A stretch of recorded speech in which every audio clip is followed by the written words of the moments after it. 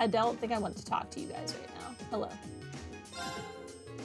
Instructor Neithardt's been even busier than usual lately. He leaves immediately after his classes are done and seems to be contacting someone on a regular basis. Could it be? Does Instructor Neithardt have a secret girlfriend? Instructor Neithardt has already gone home for the day. Maybe he really does have a secret girlfriend. Maybe he does. I'm beside myself to know that we have a student who is in danger of being held back. That crow armbrust is a disgrace. This is why the lower class are nothing but a liability. The two people with the highest grades are lower class. Also, is Toa not also from the lower class? Does he not realize that these are the types of things which hurt the Academy's reputation? Be sure to inform him that we made a special exception for him once, and only once. He's all out of chances. I can only hope that we never find ourselves in this situation again. Be sure that you don't let him corrupt you. Well.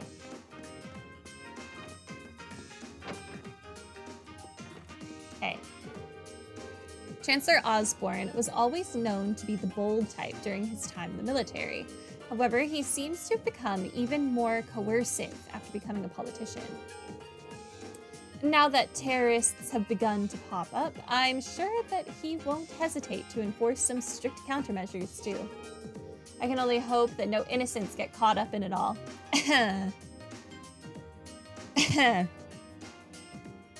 About that.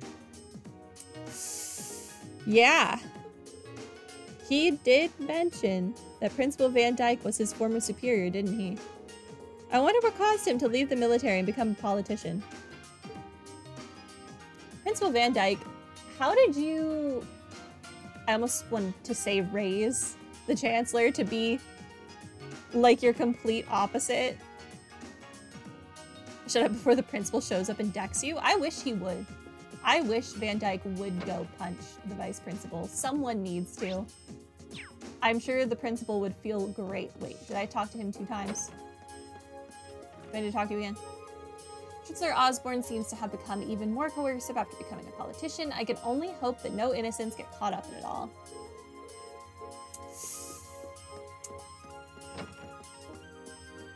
Rip Crossbell. All right. Monk. There are new students in class 7. I smell new material. You might get to hear all about it on the next Aubin time. It's hard to go to this school and not know Crow, but I've never seen that tiny girl before. Maybe it's time to do a bit of research. Good luck.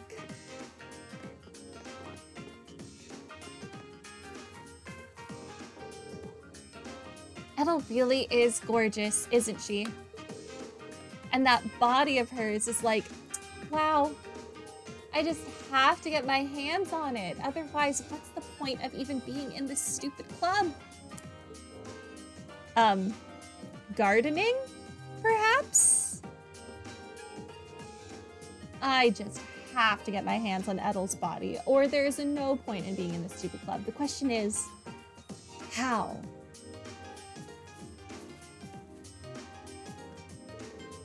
Looks like my plants are growing up pretty well now. You can do it, flowers. They should bloom soon, though. Almost there. I decided not to go home for summer vacation. I just couldn't bring myself to leave all the flowers behind after all. These flowers are really coming into their own now, too. How could I go home at a time like this? Can I fish now? Wait. We ranked up. Where's what's his face?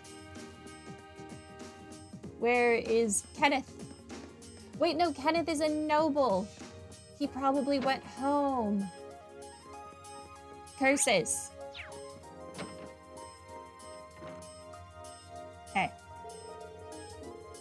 Look, Alan, your natural strength's your greatest asset. Patrick makes up for his lack of it with multiple strikes. If you want to beat him, you've got to find the right moments and take him out in one big, powerful strike. Do it like I taught you, and things will work out just fine. Got it.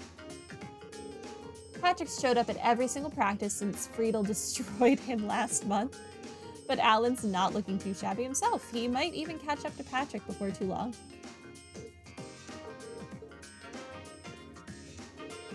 With Patrick on, I've got the chance to close the skill gap between us. He's gonna be in for a shock next time we face off.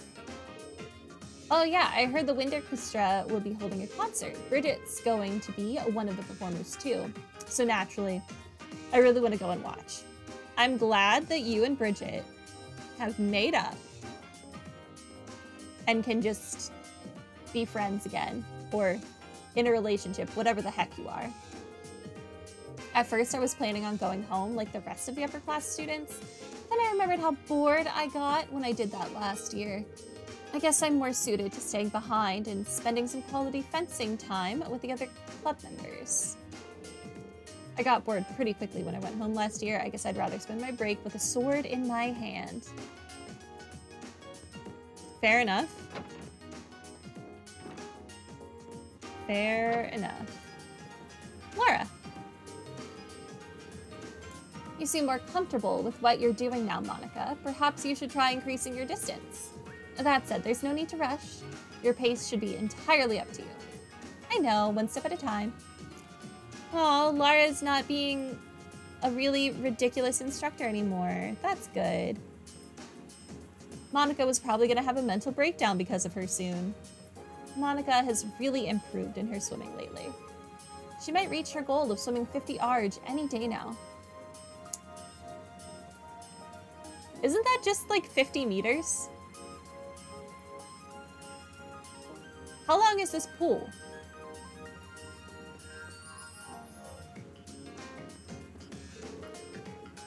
Thanks to Lara, I'm slowly getting better and better. Maybe the 50 ARG dream isn't as far off as I thought. Thanks to Lara, I'm yeah.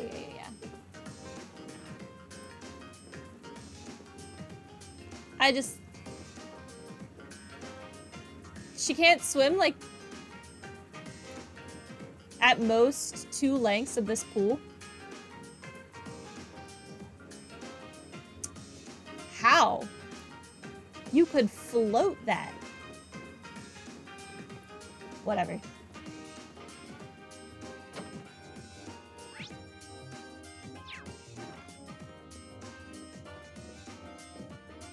I should probably not judge people's swimming ability.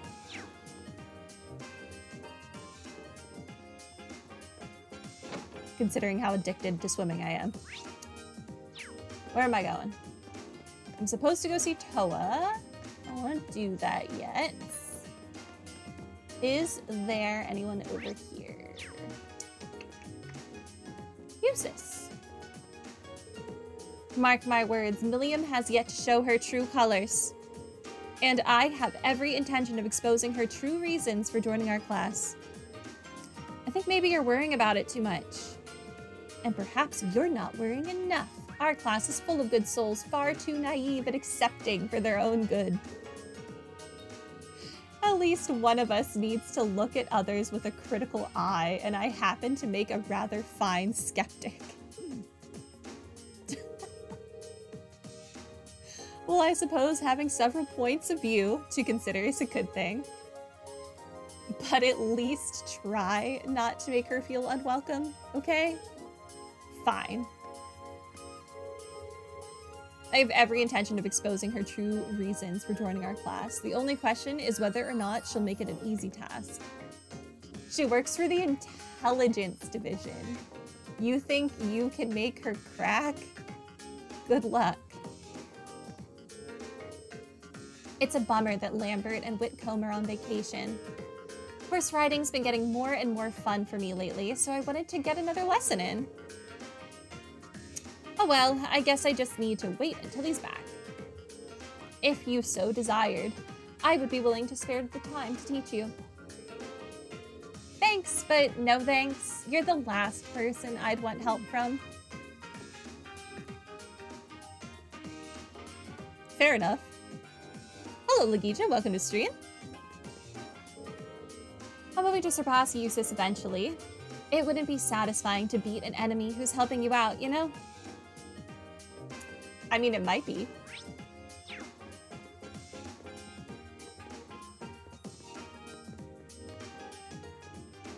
Ferris, you are here.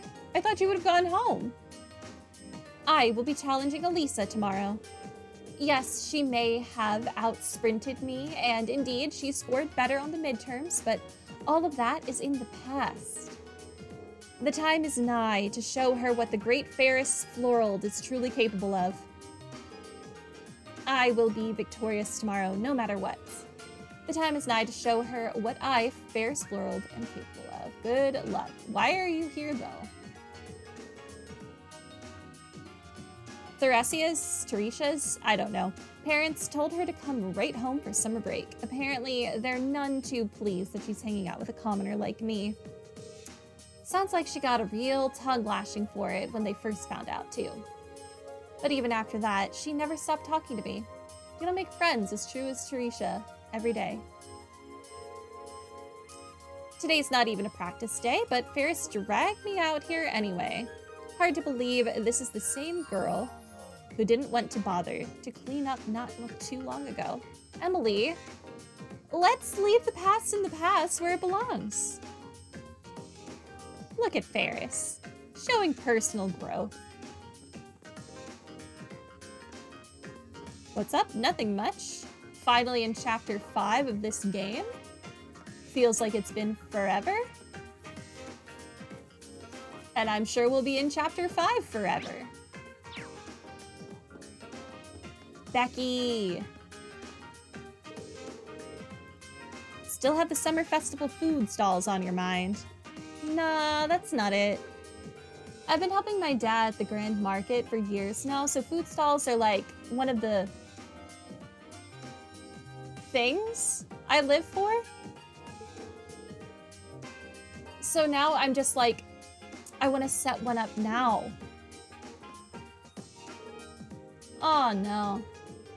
I completely forgot, but I actually love food stalls even more than I love working. Who doesn't love food stalls? First, multiple jobs, now a food stall. You never can tell what she'll do next, can you? Set up a food stall, Becky. I want a food stall. Am I allowed to leave and go into town? Probably not.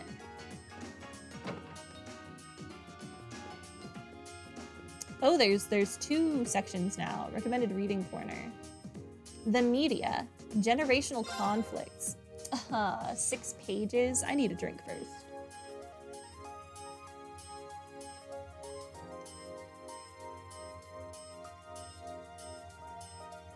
All right. I imagine that if I asked for the most famous example of mass media in Erebonia, most people would respond with the name Imperial Chronicle. The Imperial Chronicle has been in publication for over 100 years and was originally read only by the wealthy and written to cater to the interests of the nobility. However, that stance has begun to show remarkable change. The primary cause of this being the conflict between the 2 competing political factions, which has been the subject of much discussion in recent years. The reformist faction, represented by the current Chancellor Gileath Osborne, has had by far the most impact in the imperial capital, Heimdall, where the Imperial Chronicle has its headquarters. As such, the paper has felt compelled to report on his reforms in a fairly positive light. However, as a large proportion of the paper's readership is located in the provinces where the 4 great houses and the other nobles who they represent still hold the most influence, the Imperial Chronicle has been forced to cater to these people as well, leading to its political alignment being quite inconsistent. In fact, there appear to be occasions where editions of the paper published in Heimdall are slightly different to those published in the provinces. Personally, I feel like media should be middle ground, report both sides. But whatever. In the midst of all of this, Radio Trista, a station which broadcasts through Orbital Radio, has been able to gain significant popularity through its programs, which are not tied down by such obligations. Established by former Imperial Chronicle reporters and ex-Rhineford Company technicians, the station has been aiming to increase its popularity by getting Orbital radios into the hands of pubs and beer halls across the country and attracting listeners with music programs, news reporting, and live sports broadcasts. However, Trista radio station's rise in popularity has been a source of great displeasure to the Imperial Chronicle. And there have been reports of the paper blatantly attempting to put pressure on the station. Rude? Let the radio station live its life. You're a newspaper. They're a radio station. Get over it. One of these moves was the establishment of a new radio station, Imperial Chronicle Radio, through which the Imperial Chronicle can compete directly with the existing stations, Trista Radio Station and Ruhr Orbital Radio Station.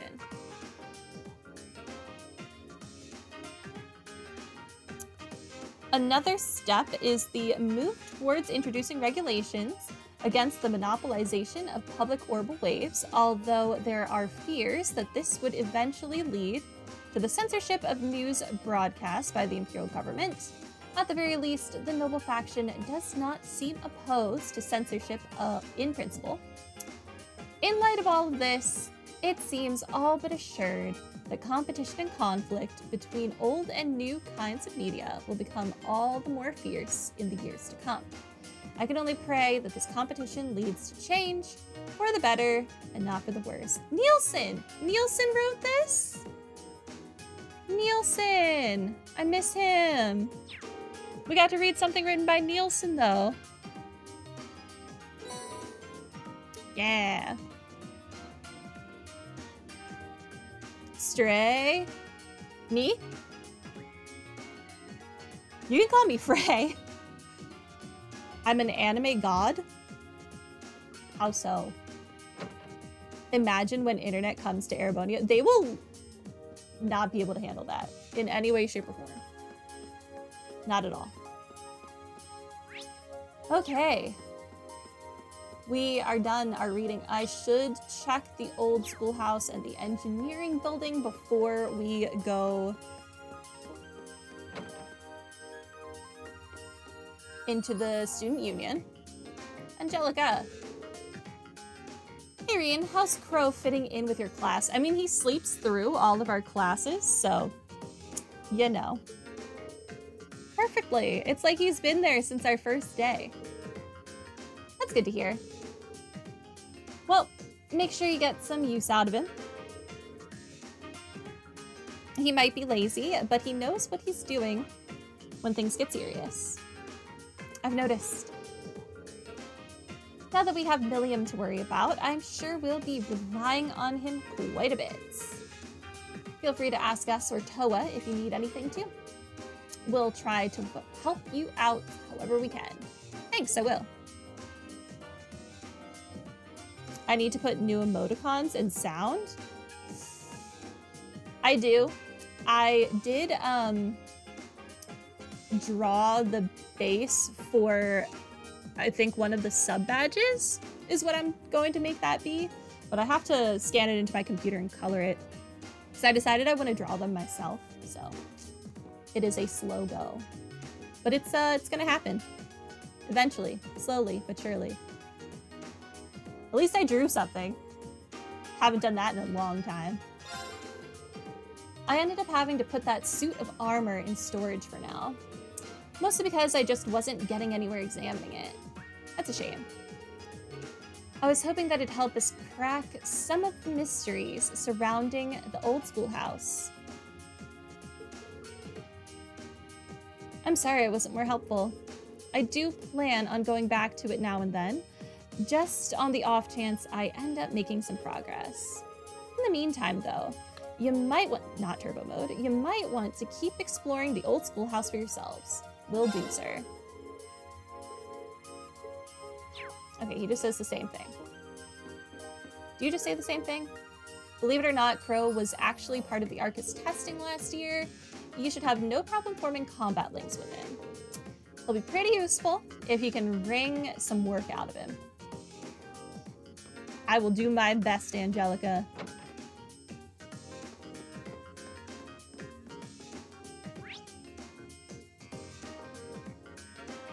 All right. I did want to go over here. Last place to check before we go to the... Hi, Callie. My cat has come to join us. What is it, Bean? She's got itchies. Scratching her neck. She's probably mad that I shut the windows. But it looked like it was gonna rain, so it do be like that.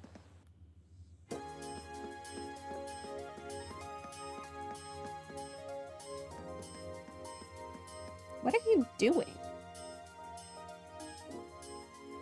Cats are weird, man. Alright, Student Union.